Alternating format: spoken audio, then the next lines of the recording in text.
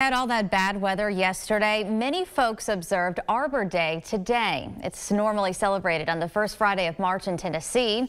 News 12's Nick Hill went all across Hamilton County to see how different areas contributed to the natural beauty of the Tennessee Valley.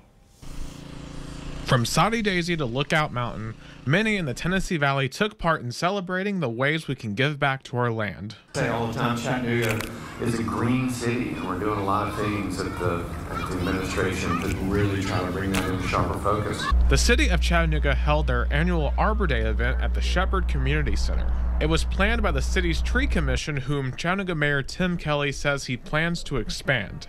Chattanooga was designated for the 33rd straight year as a tree city by Tree City USA. A city has to meet their 4 requirements to become a tree city, including having a tree commission, spending at least $2 per capita on urban forestry, having a tree ordinance, and celebrating Arbor Day, which Chattanooga meets all criteria. So all of you here today are contributing to Chattanooga's Tree City Award. If it weren't for you, they wouldn't be recognized. Meanwhile, in Soddy-Daisy, over 60 volunteers gathered at their Veterans Park for their 2nd annual Arbor Day event. It was organized by the nonprofit Keep Soddy-Daisy Beautiful in conjunction with the city of Soddy-Daisy.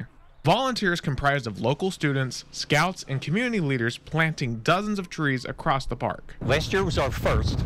We planted 16 trees, and we were very encouraged by the community support, so we decided to go bigger this year. So we went from 16 trees to 35 trees this year. We've got more than twice as many volunteers, and it's just been a wonderful experience organizing this for the community. In addition to the tree planting, volunteers were creating a fire pit as well. Stewart says it's just the beginning of big plans for Soddy-Daisy. We hope to expand tree planting in the future. We've got a great partner with the city. There's more parks that the city owns that we'll be targeting for planting in the future. One includes planting trees along Soddy Lake, which is visible from Route 27 when you drive through the community. So that's our target for next year. At the Reflection Riding Nature Center in Arboretum on the side of Lookout Mountain, any EPB customer could come and pick out 2 trees they could take home with them to plant for free.